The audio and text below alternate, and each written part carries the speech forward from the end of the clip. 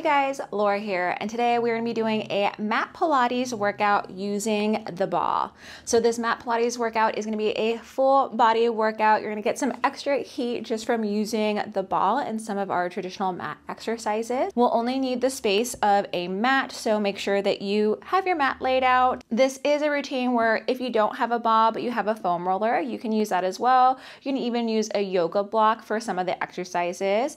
So if you don't have a ball, don't fret. I'll let you know when you could use a foam roller or a yoga block instead. If you're new to my page, my name is Laura. I'm a certified Pilates instructor and personal trainer, and I like to bring you workouts that help you to feel strong, injury resilient, so that we can be living life to the fullest and being able to enjoy our active lifestyle, our active hobbies without the fear of hurting ourselves as we get older. So if that sounds like it's your jam, go ahead and hit that subscribe button and ring the bell so that you can see when I post workouts. And we are going to go ahead and get started in a seated position with this ball. So go ahead and meet me there. So as we come into this seated position, I want you to take the ball and it's going to go about your mid back area. So from here, try to find the bottom of your shoulder blades. So it's not going to be super high up. It's a little bit more of that middle back, lowest thoracic spine area. And then we're going to go ahead and teeter ourselves downwards towards the earth. And once you've got that ball connected to the mat and to you, go ahead and creep those knees up just a little bit more towards your booty. They're going to be about shoulder width apart here.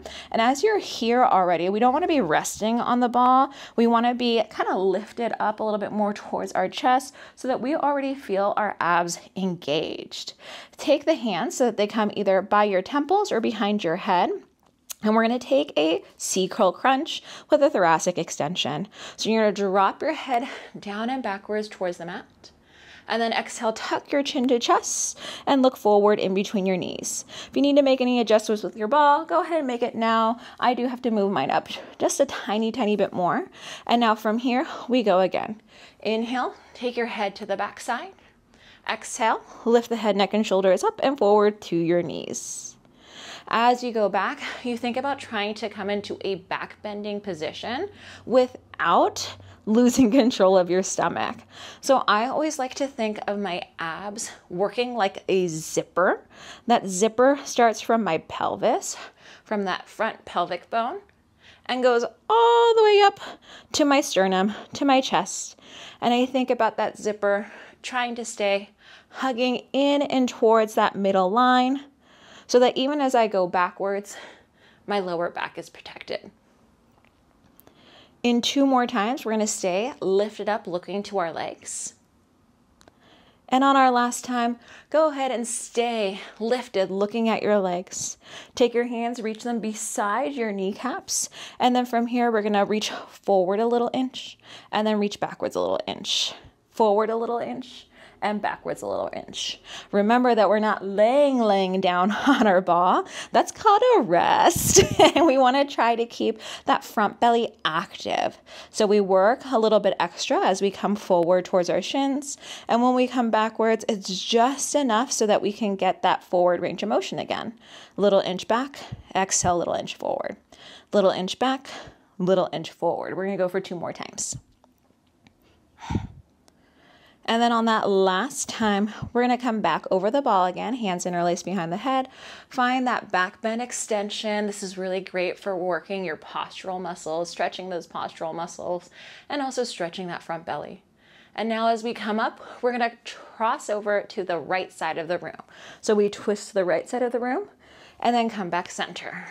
And then twist to the left side of the room and come back center. And as we take this side to side twisting, we want to try to keep our legs relatively still. Those kneecaps stay facing towards the sky. So I feel like every time I come up to the corner, my pants don't move. It's just my shirt. I try to take the top of my shirt from side to side. As your upper back posture starts to get better, you might be able to get your head downwards towards the ground and touch the ground. But I wouldn't try to force it. Remember, we want to try to keep that front belly engaged. We're going to go 1 more to the right side, 1 more to the left side. And then once you're finished, take a hold of your legs with your hands and then prop yourself up.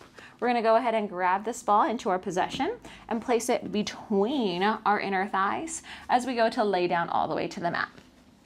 Lay down all the way onto your back. Your hands are gonna come down by your side. And then as a present to you, we get to go into bridges to stretch out that belly.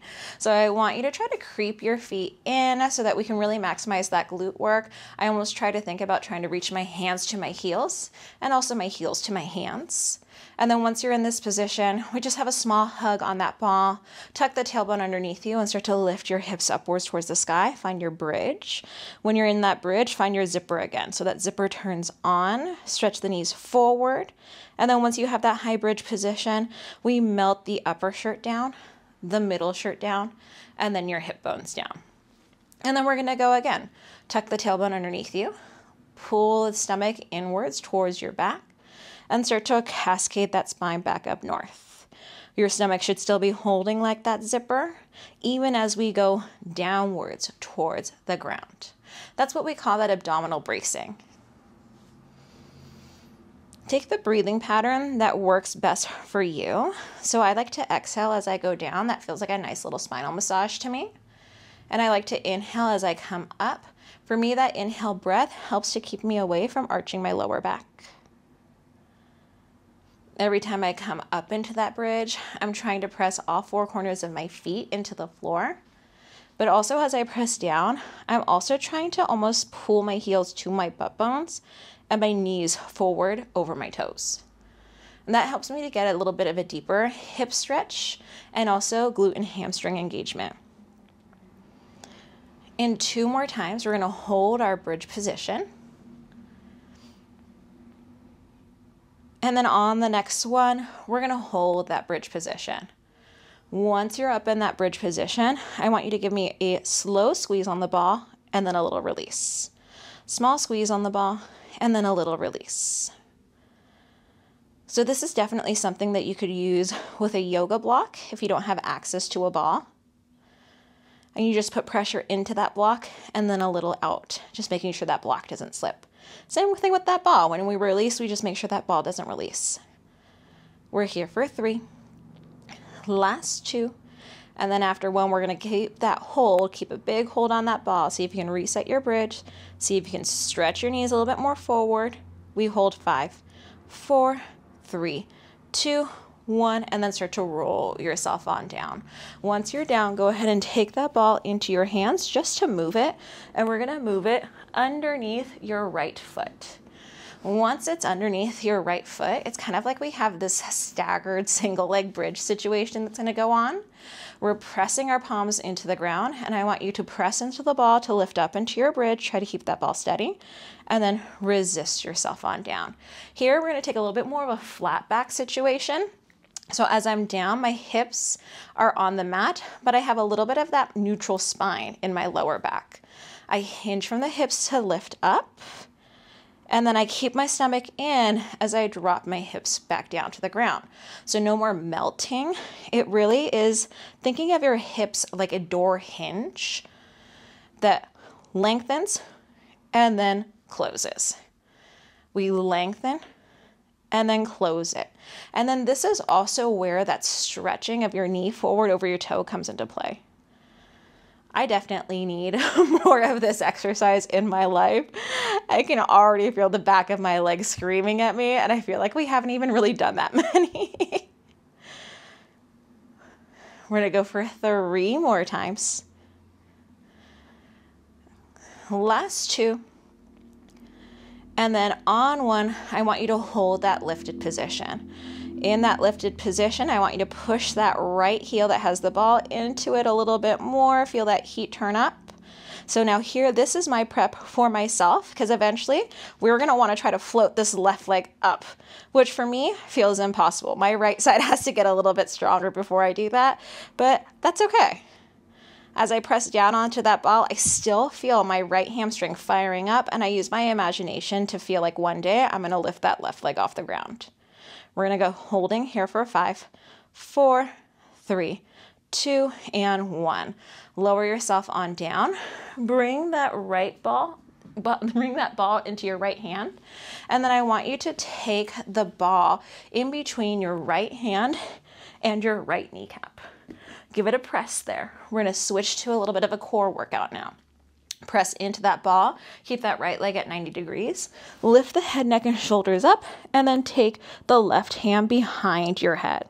Once you're here, lift the left leg up to table, and then tap it down. Lift the left leg up to table, and then tap it down. Right side is staying still, head is staying still, as just the left side is what's moving. Use that exhale to help you curl up. And here we have a flat back. We have an imprinted spine. So you feel like that lower back is just lengthened along the floor. In 2 more times, we're going to hold the left leg in table. Next one, hold it. And now from here, stretch that left leg out and away, and then resist it back in and home. Stretch the left leg out and away, and then bring it back in at home. Now, if you don't need that support with your left hand, you can also reach the left hand back as the left leg reaches, and then bring it back in, tap. Reach like a dead bug, and then bring it back in and home. It's almost like an upside down bird dog, working the same side. Left is reaching as the right is stabilizing. We're going to be here for 2 more times. On your last time, I want you to hold the reach with your left leg. Take the left hand behind your head if not already there. And then from here, we're going to twist to the ball and then come back center. Twist to the ball and then come back center. If you need to, you can bring that left leg to tabletop, or you can even rest it down to do the twists. You do you. We twist and then bring it center. You can even work like your crisscross, where your left leg extends and bends. We're going to be here for 3 more times. Last 2. And then on 1, I want you to hold it. 1, we hold. Find that twist. Try to curl your shoulder blade off the floor a little bit more. Put more pressure into that ball. Hold for 5, 4, 3, 2, and 1. Bring it in, rest it down. That ball is now going to go underneath your left foot. Take that ball underneath your left foot. Find that Goldilocks spot. I like to try to contour it into the arch of my foot. And then once we're there, hands long by your side, chest open, we come into that staggered bridge. Lift up and then resist down. Hinge up and then resist down. We try to keep that ball still. It's just a try. We get a little bit better, a little bit stronger each day, so it's okay if it's not perfect. I'm not asking for perfect, just for effort. We're going to be here for 4 more times. In 3, we're going to hold the bridge position. Next one, we hold the bridge position, press into that ball a little bit sturdier, and then on here, you hold, maybe use that imagination, maybe the right leg actually lifts up. Here I can feel that my right leg is a little bit more wanting to lift up. Let's see if I got it. Press into those hands more. Hold for 5, 4, 3, 2, and 1. Lower it right back down. And then we're going to grab that ball into your hands. Let's go ahead, left hand to left thigh. And then your right leg is going to be hinging up and then coming down. Hinge up and then hinge down. For those of you that are new to my page, I did have hip surgery a little while back ago from a rugby injury. It's a very intense sport if you're not familiar with it. So I had to have hip surgery on it. So I still have my own deficiencies that I'm working on, trying to get a little bit stronger each day. And definitely my regular Pilates practice has since really helped me to be more injury resilient as I run, as I play adult co-ed sports. We're going to go 2 more times. And on that last time, hold it, and we're going to stretch your right leg away from you and then bring it back in. Stretch the right leg away from you and bring it back in. Remember to add in that arm if that feels good to you. And Pilates is definitely something I wish I would have had and known about when I was playing college sports. But now I know about it, and now I do it. And I just share what I've learned from my experiences with you so that we can keep being able to do what we love for longer. 2 more times here. On that last time, I want you to hold the arm and the leg. We place that right hand behind your head. We're going to twist the ball and then open. Twist the ball and then open. We can add that single leg stretch variation when you're ready. Try to keep that left shin bone in tabletop. I feel like mine might be sagging down a little bit, so I want to throw that reminder out there for you. We're here for 3. In 2, we're going to hold. Next one, hold it. We twist a little bit deeper. Try to lift the shoulder blade up. Hold 5, 4, 3, 2, and 1. Bring it in and take that ball into your hands. We're coming up into a seated position. And then from here, we're going to go into all 4s. Whoa, ran away from me. Once we're coming into all 4s, we're going to go ahead and place that ball in between our legs and then bring your hands underneath your shoulders. So we're in this all 4 position, but that ball is now in between our legs. Give it a gentle squeeze. And now we're going to come up into what's called a bear plank. So those knees are going to hover above the ground in line with your ankles and then lower it right back down. Lift up, hover, and then lower back down. We're going to do 3 more like this. Lift up, hover, lower down, lift up, hover, lower down, lift up, hover, hold, squeeze 3, 2, 1, lower down, lift up, hold, squeeze 3, 2, 1, lower down, 3 more, lift up, squeeze 3, 2, 1, lower down. Try to keep your back flat like a table. Lift up, hold, squeeze 3, 2, 1, final one. Lift up, hold, squeeze 3, 2, 1, lower down. Let's take that ball out from between our legs, and it's going to go underneath our right hand. Underneath our right hand, we take a little bit more of a kneeling plank position, and we're going to go into a staggered push-up here. You're going to hold that plank position. Imagination, you take a push-up. True reality, we bend the elbows and then exhale, press up. 5. Bend the elbows and exhale, press up. Try to keep that ball still. Your shoulders stay square to the floor. Last 2. 1 more. Bring that ball in between your hands with both hands on top of it and just take a child's pose stretch for me.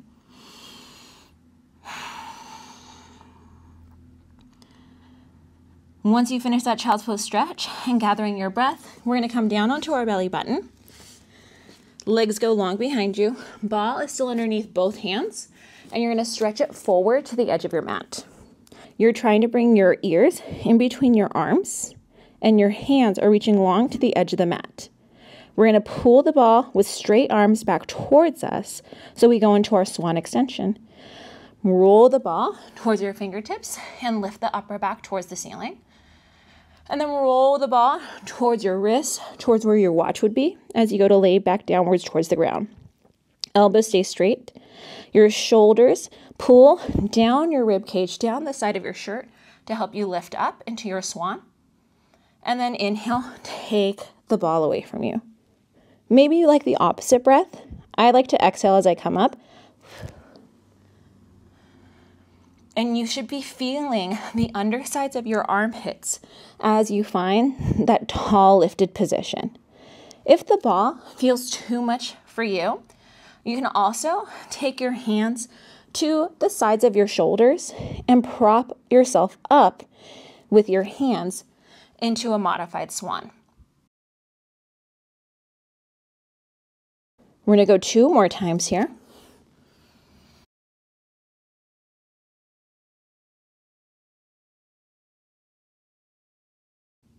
And then after that last one, we're going to come back into that kneeling push-up position. Your ball is in the left hand this time. Palm on top of the ball. Right hand is in line with that right shoulder. We're going to slide the knee slightly backwards. Find that plank position. Find that plank position, hold that plank position if that's just for you. Maybe you have, I'm going to change my right hand a little bit. Maybe you have your imagination working to do your push-ups. Maybe you do small range. If we're going big range, we're going for 5. We bend the elbows and exhale, press. Ooh, that side felt different. Bend the elbows and exhale, press. Work your chest. Your left side has a little bit more of that pressure. We're going to go 2 more times. Use that exhale to pull you up. Keep that butt engaged. After your 5, take another child's pose stretch again. Hands go forward on top of the ball. Already feel like you're stretching your shoulders. Using the ball for your swan is definitely a little bit more of a shoulder stretch. And then once you're done, we're going to come back onto our belly. We just come up into one swan here. Hands are going to go on top of that ball. Settle at the bottom of your swan first. Shoulders pull down your back. And then we're going to lift up into your swan. Upper chest is lifted. You're looking forward. Now your legs are going to swim here. So we're going to start to flutter those legs. Our swimming is just our legs today. Your hands, your arms are working by pushing into that ball and trying to keep that ball stable. Your pelvis is pushing into the ground. And you want to feel your upper back here and your booty. Upper back side of your shoulders and your booty. If you feel your lower back, come down a little bit lower, let go of that ball, and you can go into your traditional swimming. So you've got options here. Do what works for you. I like to have the ball because me personally, I need to work a little bit more upper back extension, combating that slouchy posture. I play a lot of video games and I'm not about to give them up. So I have to combat that couch posture. We're here for 4, 3, 2, and 1. Take your hands to the mat. Sink back into a child's pose stretch if that feels good to you. I'm going to come to all fours because we're coming into our cat-cow. Knees are going to be underneath your hips. Round the back into an angry cat. Try to levitate that spine to the sky. And then look forward, open up the chest, and sag that belly down a little bit. Push into the ground, round into that angry cat back. And then lengthen the spine. Look forward. 3 more times. Try to keep those shoulders away from the ears.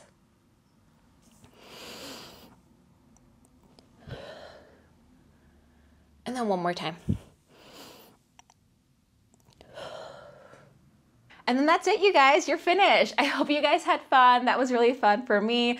The ball is definitely not a prop that I use all too often, but it is a really great prop to use to help you feel some of these traditional Pilates mat exercises a little bit more fiery. It works a little bit more of your stability, so that means it's going to work a little bit more of your core. It's not just working deeper into the muscle, also working your shoulder and pelvic stability as you're reacting to the wobbliness, the circular size of the ball, which is what makes it really great for injury resilience, teaching your body how to react to an unstable surface. Really great for athletes, even aside from athletes, really great for hikers, rollerblading, anything where you could accidentally run into an unstable surface. It helps to teach your body how to react to keep you away from twisting your ankle, tweaking your knee, things like that. I hope you guys had a great workout. If you want to see more workouts like this, go ahead and give it a thumbs up. Lets me know that you like the workout. And then if you want to see more workouts from me, just be sure to hit that subscribe button so that you can see when I drop new videos. Have a good one. I hope you have a great day.